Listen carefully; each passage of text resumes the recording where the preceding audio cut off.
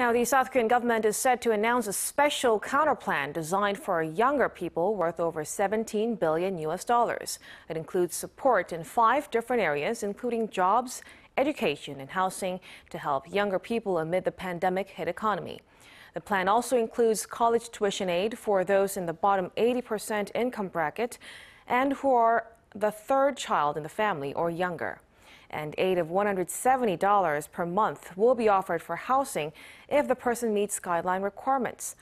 Further details will be announced later in the afternoon.